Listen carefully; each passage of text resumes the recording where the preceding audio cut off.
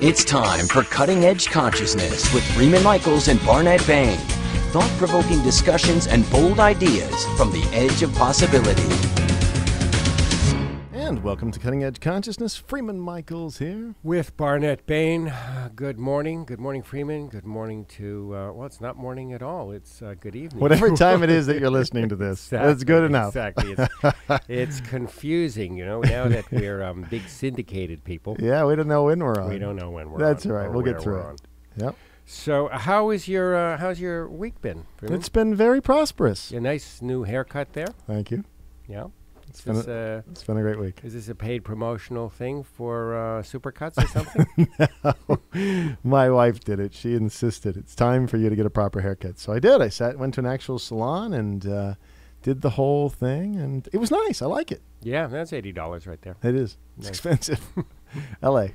Well, looks good on you. Looks good on you. Thank you, my friend. How are you? I'm really well. I've been really busy and good, exciting things going on. Yeah.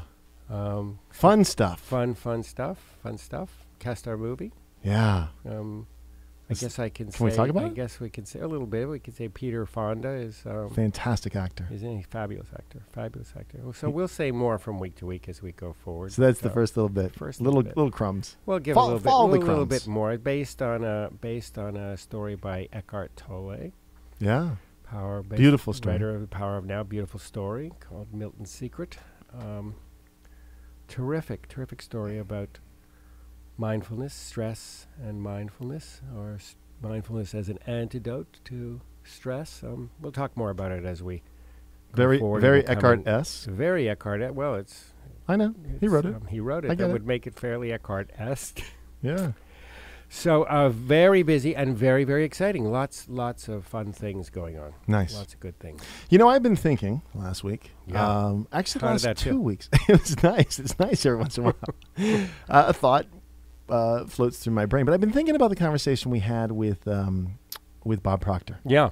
And I love the that bit about the life, liberty, and the pursuit of happiness as, you know, really a spiritual imperative, a kind of way that each of us is entitled, as it were, to a certain amount of as our birthright, as a metaphysical birthright. Yeah, to liberty and to the pursuit of happiness. And I was extending that to the notion of prosperity, that we were entitled to prosperity, to be prosperous. But I was considering what that word means, because I think personally what it meant to me maybe 10 years ago is kind of different than what it means to me today. And I'm wondering from your perspective, when I say prosperous, what is what does that look like? Or how does that feel, I should say? How does it feel to you to say prosperous? I'm prosperous. God, I love that question. I think, first of all, you know, when we talk about entitlement, there's something about the word entitlement that causes people to push back. It does. But there is I understand the way that you are using it here. It is not so much the laying on to others the obligation of meeting my needs. No, not at all. But it is a deeper cut on entitlement that is that has more to do with grace, in the same way that flight comes to an eagle, and petals unfold to a sunflower. Prosperity is a birthright that, when we begin to connect with the elements of it, unfolds in the same way. I love that. That's fantastic. Some of those elements. Prosperity. I don't think most people think of it that way, so I just want to pause for a minute. People tend to think that it's about my impact. I am in some kind of a struggle. I am in some sort of efforting situation, and that's a developmentally appropriate relationship. When you see small children powering their way with their footsteps. Sometimes they look like boxers as they slug it out across the floor. Right. They're learning to lots of bumps along that road to their place in an environment. So the struggle is even plants, they struggle their way through the hard clay or the hard packed dirt to the light. So it's a developmental process. But that it unfolds is not a struggle. We are keyed in to unfold gracefully, and there are qualities of relationship to the energies that I hold as being energies of prosperity. There's that sense of knowing that I matter. Yeah. That I have substance.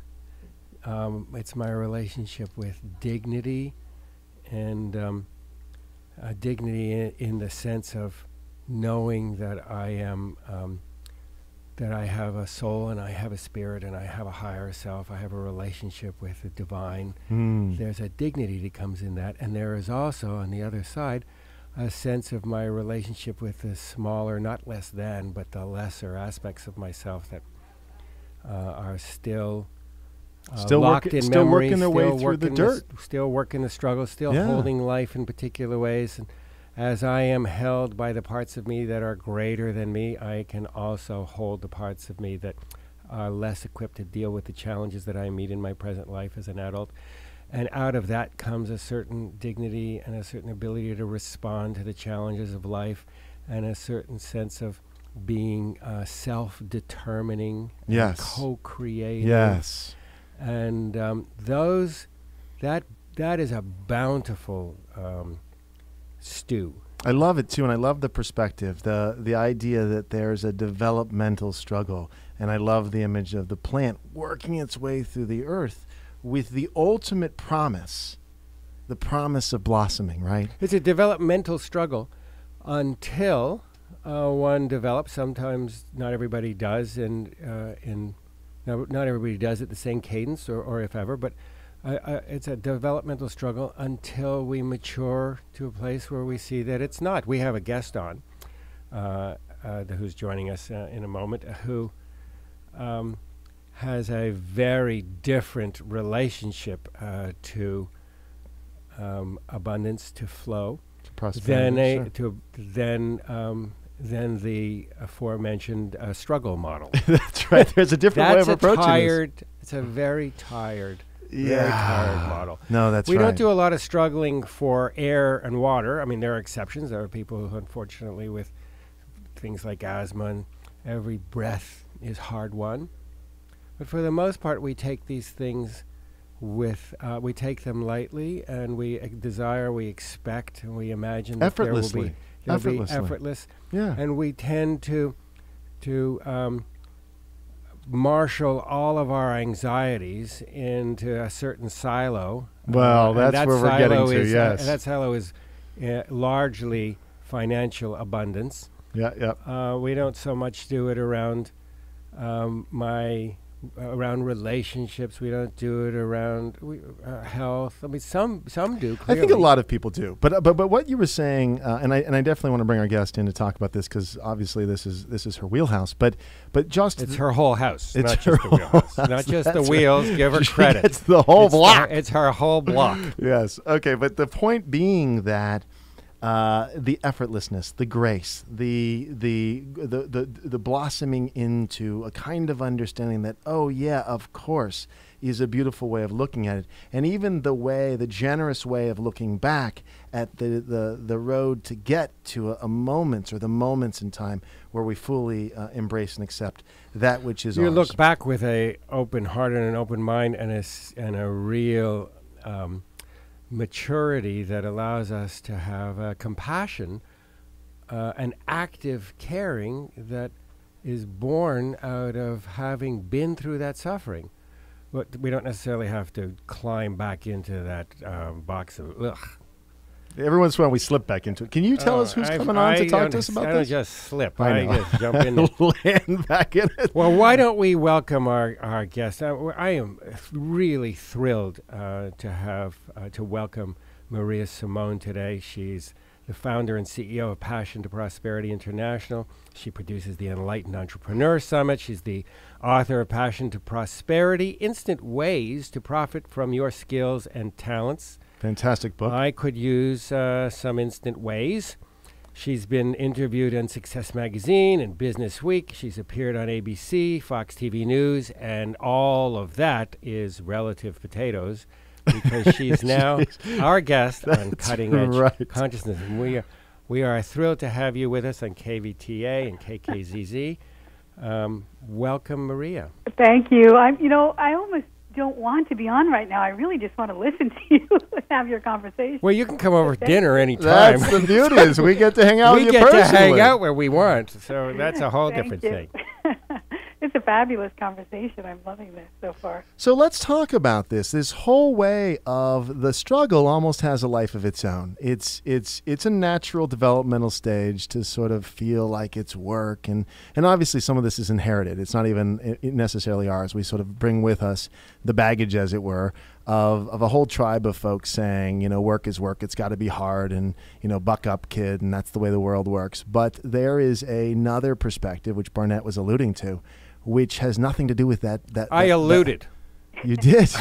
You did. You were suggesting that there was another way of viewing this that could burst the whole paradigm open. And I know that that's where you're coming from. So tell us more about the perspective that you share in this context. I have two things I wanted to say. Just going back to, well, I have more than two things, but 2 points just for this conversation. Going back to what you were defining prosperity, and I want to go back to that because, I'm really excited about that right now, the whole concept of it, because I think, for me, personally, in my life and the shift that I'm seeing on the planet is there has been such a separation from, who we are as, as business owners and making our income and, doing all those things in the material world and forging ahead that way. And then we have our spiritual side, our connection to source and divine, but that's often untethered. Mm-hmm. And so we don't consider that, we don't equate that with abundance and, financial. We when we look at the material world. But really, over the years, I have really brought that together in my life. And I really find that there is no separation now. The two are so connected. And to me, prosperity is a new definition of that spiritual connection on the material world, or in the plane, or in the physical world, I should say. So it's almost like it's bringing heaven on earth. So it's your in the true definition of prosperity, going back to the 13th century, is good fortune. But it's really the good fortune of your health, your emotional well-being, your financial well-being. It's all around. Every aspect of your life is thriving and flourishing. And to me, that's prosperity. So it's not just equated to material possession. It's, achieving a state of your life where you're full. You're feeling full. You're feeling full of grace. There's love.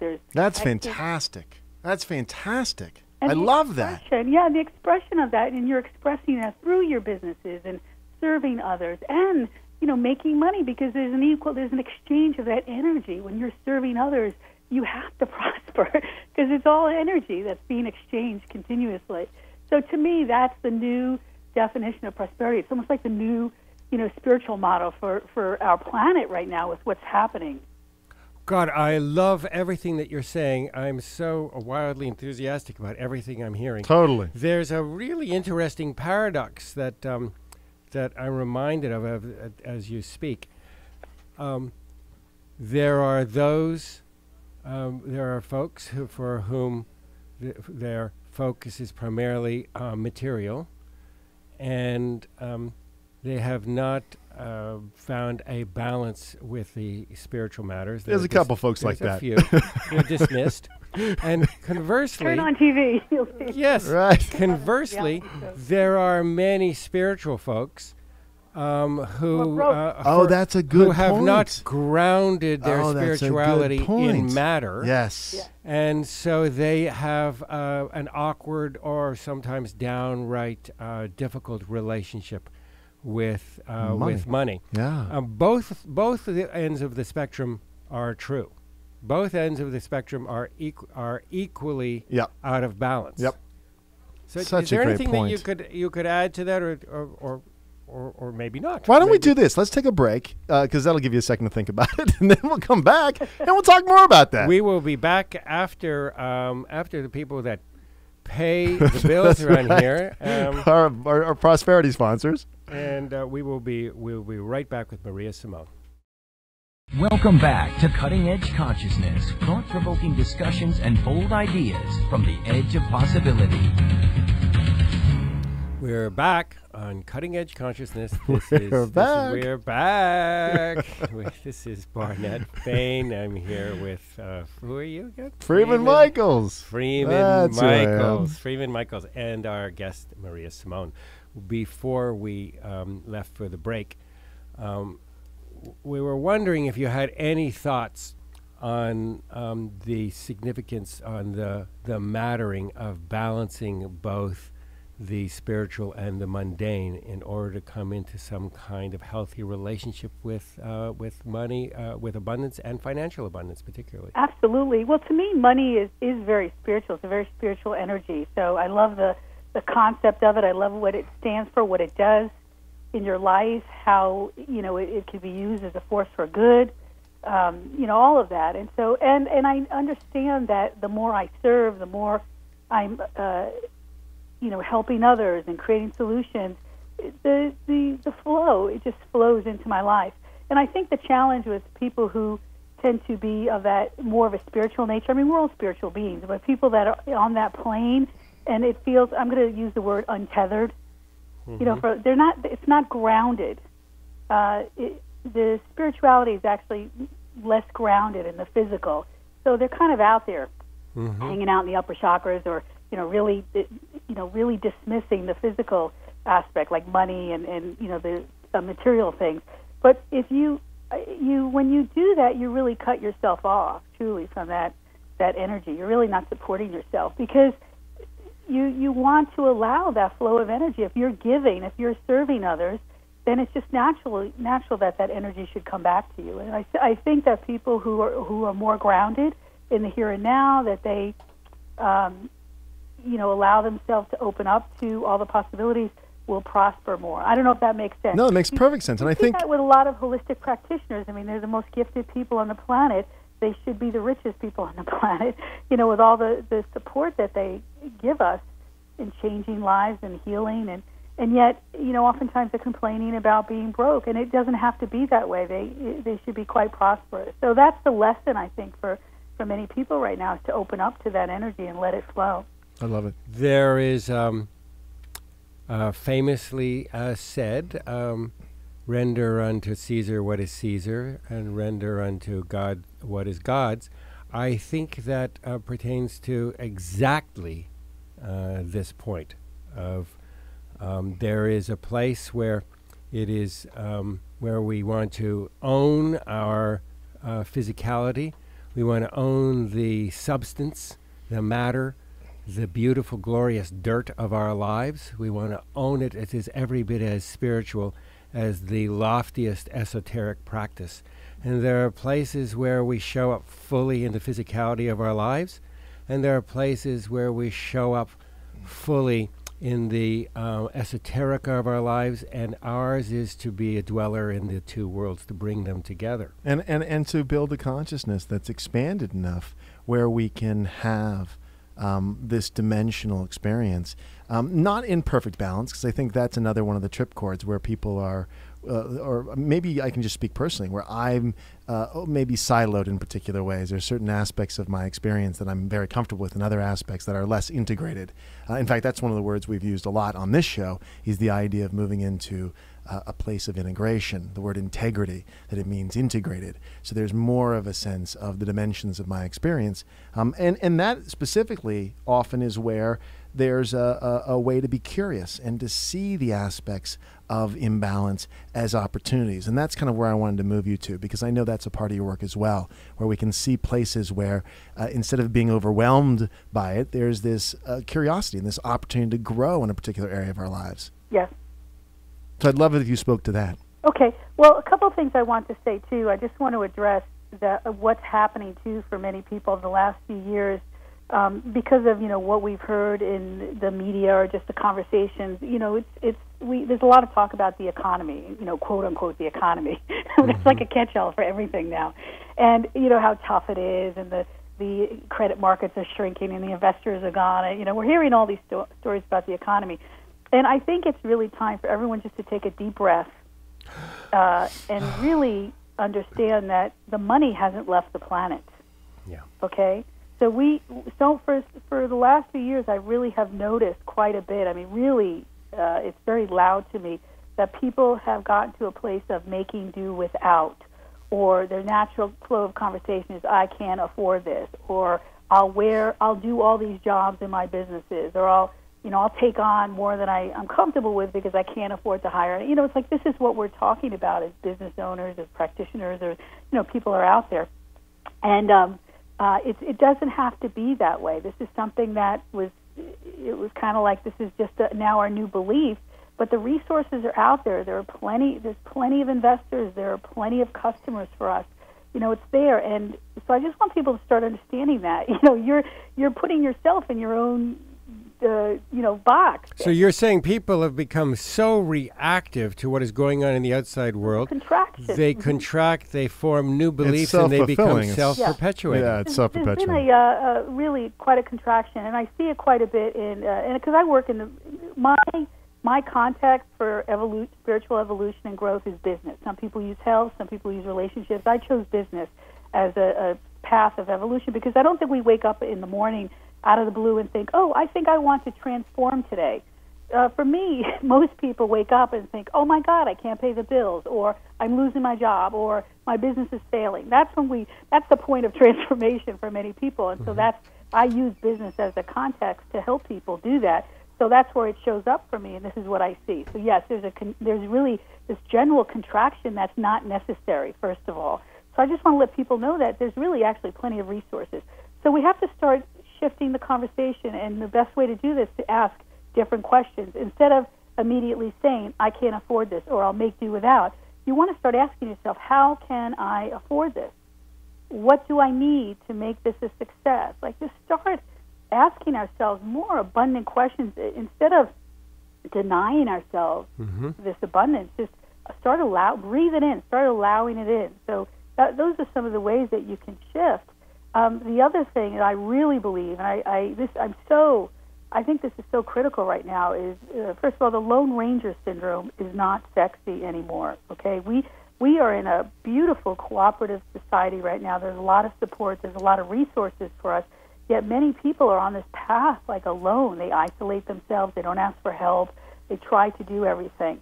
And I want to put out there that if you are doing jobs in your business, or you're doing things in your life that you don't enjoy doing, that you're not good at, and that quite frankly you would get fired from someplace else, how do you think that's serving you in your life, in your business? How does that bring you joy? How does that inspire you? How do you actually get things done if you're not doing a good thing for yourself?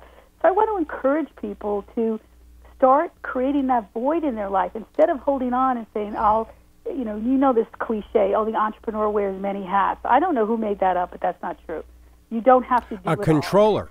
Yeah, someone very clearly caught in the dirt of the struggle. So look, there's a whole opportunity here that I'd like to jump on, because I know there's a part of the conversation that extends beyond so many old models.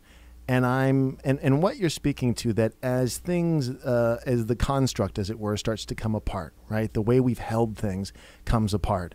And it may come apart in a material sense. There's not, the stresses of the money and the things that we've been doing, working less and less effectively. That's true. But there's another whole way of looking at this where there's an expanding opportunity. And I almost feel like there's two directions to go. Now, this is me speaking. I'm not sure if we share this, but one way is, and it's a tendency almost, to crunch back. Like, and we see businesses doing this. Businesses, we see countries, Greece. Things aren't working, and they just keep pushing harder and harder. And well, if you just work longer. Tighten the belt and work harder, it'll be okay. And the truth is there's this whole other way of processing and seeing things that blows that out. Barnet was talking about a 3D copy machine that actually manufactures in real time anything. You know, this is not, so your mom and pop mentality of, well, this is how we build it and this is what we do and then we build a factory. This thing obliterates those models. Do you know what I'm saying? So there's a whole broad spectrum of stepping, like no time in human history. You got to be okay with uncertainty, but anything's possible, right?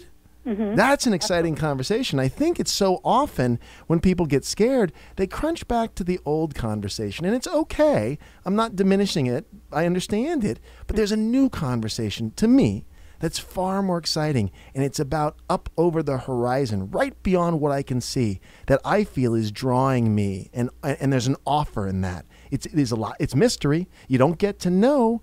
But there's been enough peak holes, as it were, that suggest that a lot of the models we've been working with aren't working. Well, Maria, you just spoke to something that I would love you to unpack a little bit more. One of these hallmarks that Freeman is talking about, you spoke to it. You mentioned co-creativity, working in collaboration, working with others. This is a quality of prosperity. The lone wolf. I love that language. Being a lone wolf is not a bountiful, prosperous mindset, but being strong enough to lean on others is a dignified, bountiful, prosperous mindset. And you spoke to that. I'd love you to drill down a little bit more into that. It's a very, I build businesses using universal law, and so we look at, we know that the universe abhors a void. Right? So if there's a void in something, it will be filled. And so what happens is people are in that mindset where I'll make do without, or I'll do this all on my own. There's nobody to help me. I have to get this done, so I will do all the jobs. I will do all this work. And what happens is there's no space for anyone to show up and support you. And I think if we all started trusting that the resources are out there, they're truly, I mean, from a practical business building, place, I'm telling people as a multi-business owner, I'm letting everyone know that we are in a new era of cooperation. There is more support from you. There are plenty of mentors. There are plenty of people who will barter with you, who will partner with you, who will collaborate in ways that you can't even imagine, has nothing to do with money. So if you can just start adopting that, the next thing is you have to create the space for that to happen. So the more that we start firing ourselves, the more that we really commit to being, and this goes back to the whole prosperity mentality, you want to commit to having joy in your business. You want to commit to doing the things that you're passionate about. And the more you can stand up for yourself and say, no, this doesn't make me happy. I'm not good at this. And just start stepping back and say, no, this isn't my job. There's somebody else that can do it better.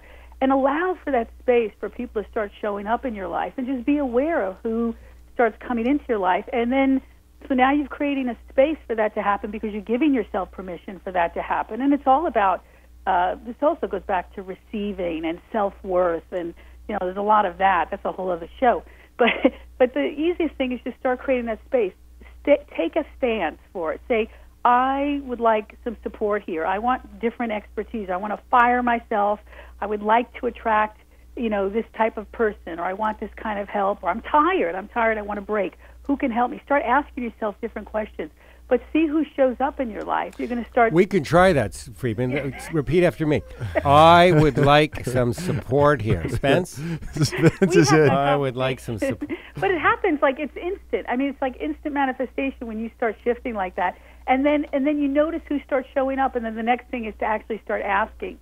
And that's probably that's another big step for people, is to really allow others to show up and to ask for help. And that is not a sign of weakness.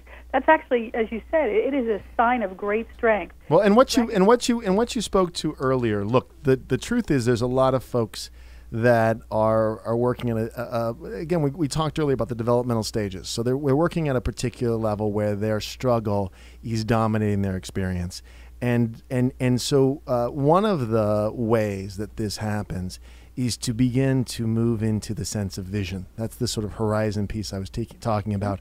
And when we have a sense of vision and a vision that's generous and generative, a vision that people can get behind. A vision that's giving. It's an offer. And bigger than you. That's right. It's an offer Bigger than that you. people can share in. Because that's really that's where we get back to the thread, the frequency, if you will, of the collaborative spirit and the cooperative stuff.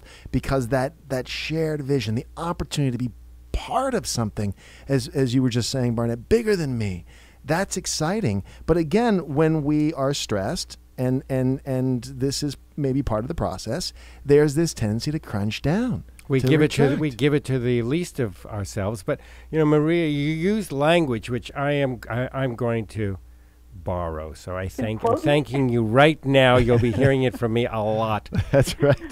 To be clear enough and self-respecting enough to fire myself from the areas that I don't enjoy, or that you're not good at, or that I'm not good at, or that I hold as burdensome. In service to your vision, in service to possibility, in service to my own self-respect, and to my own sense of fulfillment and joy and grace. I will unfold if I don't get in my own way.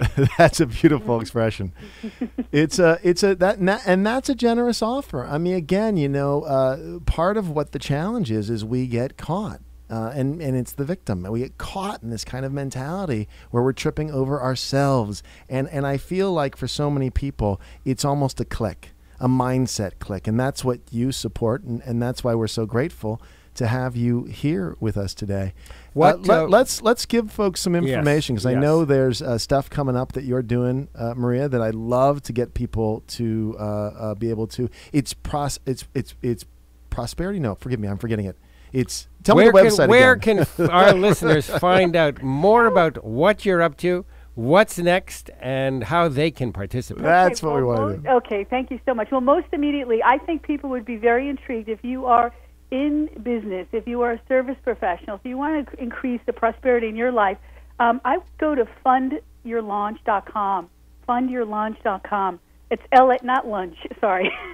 But that's not a bad thing. Not that we're saying that there's anything wrong with that. Have lunch first and then go to Fund Your Launch. And I have raised millions of dollars for startups to really move into, creating the flow of abundance of resources so that you can get your job done and get, achieve whatever goals you wanted in business. And so I share a lot of strategies with people. We have a program coming up. I have a lot of free stuff. And so fundyourlaunch.com would be very interesting and different for people to connect to. This actually continues the conversation we're having today. Fundyourlaunch.com. And then the other place I encourage people to go, because they can get some free goodies, is it's www.enlightened Entrepreneur Summit, enlightenedentrepreneursummit.com, and they can download a free report, 10 strategies for staying in the flow or being in the flow as an enlightened entrepreneur, which also explores some of the concepts we're talking about today. Now, how do you step up as this more spiritual entrepreneur and really create success? My clients are creating multi-million-dollar businesses, moving into billions of dollars in revenue, and they're embracing these strategies. So this is not pie in the sky. This is real business now. I love it. That's how we're doing business. I love it. We touched on so many incredible topics that we would love to further develop. Yeah, I feel like we just got a taste. Will you be willing to come back and join us again, maybe in studio? I would love that. Yes, I would love to come and visit you. Well, we'd love to have you, and we look forward to that. And so we look forward to having you back. Thank you so much for spending time with us today. For those of you listening, we will be right back after these messages. Welcome back to Cutting Edge Consciousness, thought-provoking discussions and bold ideas from the edge of possibility. And welcome back to Cutting Edge Consciousness. Freeman Michaels here with Barnet Bain. Talking about prosperity. How fun was that? Talking about prosperity, talking about... let's talk about Maria behind her back. Let's talk about Maria. Let's talk about her behind her back. She's delightful. I have all nice things to say about her. Well, that's the best kind of thing. She's been very helpful to us, too. We sort of offline. She's been very helpful with us. She's given us guidance. Big guidance. Very, very wonderful woman. And I love the new definition of prosperity. I love it. A new spiritual model. That's fantastic. It's such a great way. And what I said before is true. There, as much as we've talked about I love the plants, working through the dirt and finding its way up with this promise of the blossom on the other end of the challenges. It happens in an instant. There are these clicks, at least there have been in my life, where in one moment my consciousness shifts from a perspective to a whole new possibility. And while it may creep back, we alluded to that, slipping back into some of the pattern stuff that happens. The understanding that there's that moment where I glimpsed possibility draws me. These peak moments. Peak experiences. But don't you find that any change, it always happens in an instant? That's what I'm saying. The change always happens in an instant. Click. Now, you can take forever to lead up to the moment of change, but the change is a quantum movement. It is a quantum from movement. 0 to 1. Yeah. It's there's change, then there's no change. Well, we've talked about this in terms of stories. There's a first story where you're really caught in your victimhood and when you're... What happened to me? And what happened to me and your family of origin and you are, because your dad says you are and your family says you are and your tribe says you are, and there's no perspective that you can get out of that. Second story is, we call it the triumph story, where we can climb out of that. We start to see there's... Well, it's a something reaction. beyond it. It is a reaction. The second story is entirely... Yes, no, that's true. A it's a reaction to the story. first story. So the whole story is about how I overcame the first story. Right, but it's a movement up. We're working the chute, right? It is a developmental progression. That's it is a more empowered story than being a victim.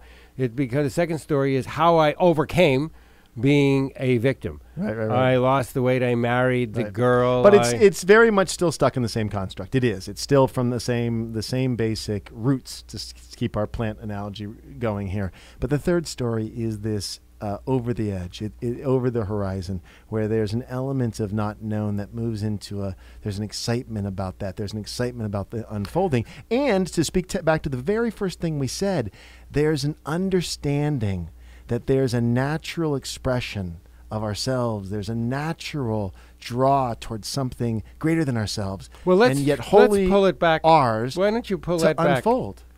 Pull it back to the grace conversation. Yeah. And to the knowing that you're enough. That's it. So in the third story, you're enough. There's nothing to fix. There's no more seminars. It's the last seminar. There's nothing left in terms of going and fixing and repairing. And if I just knew this, then I'd be okay. The second story, it doesn't mean that the third story doesn't include the first and second story. It does. But it includes them in a gentle and gentle way.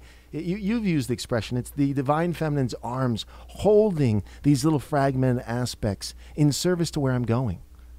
Yeah. Right? Yeah. Well, I want to add only to that we come in in a relationship with prosperity, with money that is very freighted with this is my circumstances and this is what's happened to me. We move into a struggle to compensate for it, to overcome it, to be good enough. First is I'm not enough, and then am I good enough? Am I smart enough? Do I perform well enough? Am I skilled enough at my job? Do I have enough degrees? And then comes another switch, if we're very fortunate, from am I good enough to I am enough. Yeah. When we understand that I am enough, for the first time, in my own life, I'm beginning to more deeply explore the truth of that. It's still somewhat elusive, but I'm exploring it, and more I am able to realize the truth of what grace is, the truth of what it is, of that kind of entitlement is, the truth that as a flower blooms without any effort and birds fly without any effort because it comes naturally. Yeah. They're not trying to be good enough. They're not trying to overcome something from the past. When I really let that in, I can begin to make peace with the parts of me that are frantic and that are trying to compensate and that are worried about the future and will I be supported. So it's it is a incremental. It's an incremental shift. Yeah, and I love the qualities, the felt qualities in prosperity. Again, it's a distraction to just make prosperity money, and that's such an illusion. You know, it's such a programmed belief structure. But so when we tease back from the form, and you've used this language so often, Barnet, and we say, well, wait, what's underneath the form? Not the what, but the why that's underneath the what. What's underneath it? What's the feeling quality that I would have if I had enough money, or if I had this or that? What am I really going for? What's really more aligned with a heart sense or a felt sense of my own spiritual, my own spirit, my own essence, if you will. So that piece to me is very exciting, because then prosperity becomes a real offer. It's not this looming thing like, I got to go figure out prosperity. I got to figure it out. It's a gift. More it's a than gift. I understand the offer piece. It is a gift, and then when we understand that it is a gift and that I am absolutely connected to that gift because I'm enough, then it allows me to be the offer. So I think that's probably where you're talking about. Yeah. It allows me to be the offer. No, it allows me to give, to look to give even more so than I'm looking to get, and to look to give in a way that is exalted, that is not transactional. Yeah. That is not I'm giving, but my real agenda is I'm going to get. It is an agenda of I'm going to give for the joy of giving. I'm going to give because I am going to be a part of the graceful unfolding of somebody else or something else. Whether I am watering the plants in my garden, I'm a part of the graceful unfolding of that, or I am giving to somebody else a kind thought We or a talked smile. about this recently. We talked I about... think in real time we were someplace. Yeah, we were talking about reasons for giving, and in the past it was giving to be recognized, or even the crazy stuff. I mean, I grew up Catholic with the idea, if I'm really good and I give a lot, I get into heaven. Like the You're whole going to idea... earn your way. Yes. These are, again, these what we call these second story narratives that I can overcome. I can react to a feeling that I am flawed and overcome my flaw by giving, by manipulating, really by being the best boy, or being the smartest boy, or being the top dog, or being the boss. This is the American dream story. I can come here and I can work my way to the top, and then there's a finish line. There's a ticker tape. There's like a tape. I'm going to cross a finish line, and I will have arrived. But there are gates that will open. There is no arrival. There is none. There is no arrival. And it's and from the perspective you and I share, we're giving to ourselves. We're giving to something that we consider ourselves part of. So the idea of giving, especially the heartfelt giving, it's this sense of I'm vested in this. This is me.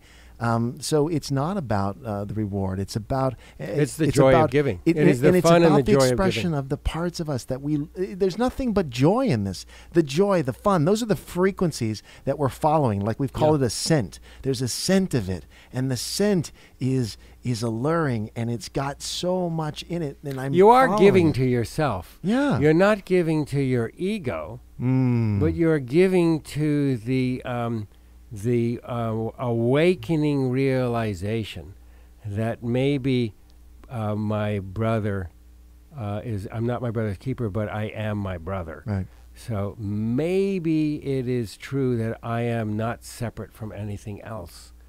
Beautiful. My ego would have me believe otherwise, but maybe when I become a giver, those who are givers, I remember reading Mother Teresa talking about the joy that she experienced just of being a giver, just the joy of it, the ecstasy of being a giver.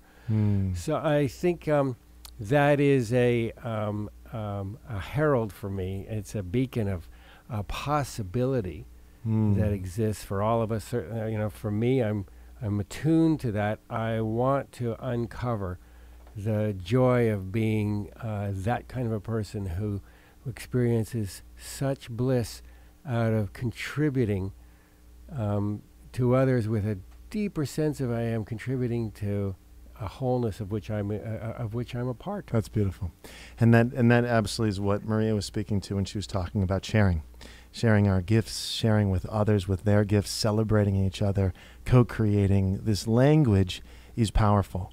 Because celebration is a part of the energies of prosperity. Absolutely. Celebration, triumph is a triumph of a character, not of ego. A triumph which is a victory that is more than winning. Winning is second story thing. I'm going to crush it.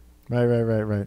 But a victory that is more than winning. It's the triumphant satisfaction of having created something that is beautiful, or something that works, or have met a task and completed a task, or manifested something, a relationship, a business. It's this higher principle. And I love that what we started with, the idea of a plant lifting and lifting and lifting and blossoming. Stretching to the light. Opening to the light. That's it. And becoming this beautiful creation.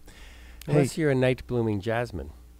Well, that has its own... You're stretching to the dark. Yeah, you're stretching to the moon or something. There's light like that. even in the dark. Of course even in the is. darkest night, there is a light. Of course there is. So I'm excited. I'm excited about the new definition for prosperity. I love the spiritual perspective. I like the idea that it's a grounded spirituality, that it's not... it is both rooted in the dirt. We're aware of where we've come from. We're aware of all the fragments. We hold them with a certain amount of compassion and with an understanding, and that those parts may still come up from time to time, but that we're reaching up with a sense that we're all of this. We are both where we've been and we are where we're going simultaneously. That's the offer of the third story, that it's big enough to hold where we've been with a perspective that is not good or bad, it's developmental, and that when we slip into it, we want to move back again because there's something bigger for us. And then it isn't like there isn't this burden, there isn't this task, the struggle isn't necessary as much. We can really be Well, the okay. struggle's a choice. At some point, the struggle becomes a choice. That's the beautiful. That's an important point. That's a really important point, because it's initially. That's probably for another show. We're pretty much at the end of our time here. We're in the last couple of minutes, but But it is a choice. I go into struggle, and Sandy says, "Well, what part of you am I hearing from That's right right. now? Is this a part that is absolutely current right here in the moment, or is this a part that has been conditioned and out of experiences from the past that has been disappointed or hurt or humiliated or shamed, or is holding something from the past? Am I hearing from a part of you that is 6 years old or 16 or 26 or 46? I'm certainly not hearing from you right here and now, and I'd like to." Right. So it's interesting because Jasmine has something similar. She says, "Do you really want to? Do you really want to tell that story? Do you really want to go back there?" And a part of me does want to. I mean, a part of me. It's a part of me that's hooked into that story. But we don't want that part driving the bus. But I'm aware. Oh, that you part be is I want to there. be in relationship. That's I want right. to be in relationship with that part of me. Absolutely. That holds the world in that way and responds to the world from an old toolkit. I don't want to be so identified with it that it is running my life. That's it. I want to be related to it so that I can recognize it, what it's thinking, what it's feeling, and what its tools are. I can respond to it compassionately and hold the line, but you're not running my life, so that I can make my own choices. And to the degree we have compassion for that, when it shows up in our experience based on the developmental stage being reflected back, in other words, we see something that's operating from this kind of I've got to get it mentality, or there's a fight involved mentality, or whatever it is, we can identify it as the part of us. We can hold it with the same compassion that we hold the fragment within ourselves. That makes us able to respond in the world versus react. That makes us instruments of this potentiality that we're moving towards. So it's a really beautiful, dynamic dance, if you will, moving towards this big offer, the big offer Fun of dancing, prosperity. fun dancing and moving and sniffing down the trail to And with that, prosperity. we've got to boogie you. on to the next show. If you're listening on KKZZ and KVTA, stay tuned for Coast to Coast. And we are so grateful that you tuned in today to listen to us today. Thanks for See you listening. next week.